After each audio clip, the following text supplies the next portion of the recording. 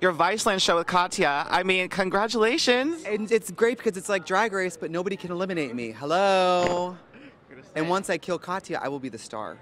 And what can we expect to see on this? Is it going to be an extended version of Is it going to be something entirely a little different? It's just like our YouTube series where it's really over-the-top editing. It's Katya going on cognitive tangents while I try to like lasso her back in with one-liners. It's just bananas. We got to do things like out of drag, stuff on the street. We got to do different sketches.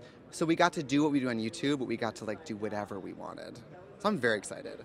I mean, it's just taking over at this point. I mean, and here you're kind of like, dare I say, maybe the Beyonce, the Adele of DragCon? Katya's not here, so I'm the Beyonce.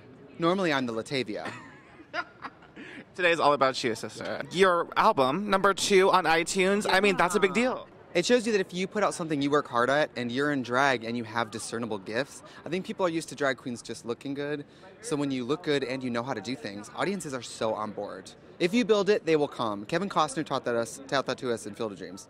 And it wasn't just like a drag album. I mean, it was a country album that even like critics were really loving, so that must have felt especially great for you. Yeah, it was important to me to have something that was good music, whether or not it was a drag queen. Who you envision singing it is irrelevant.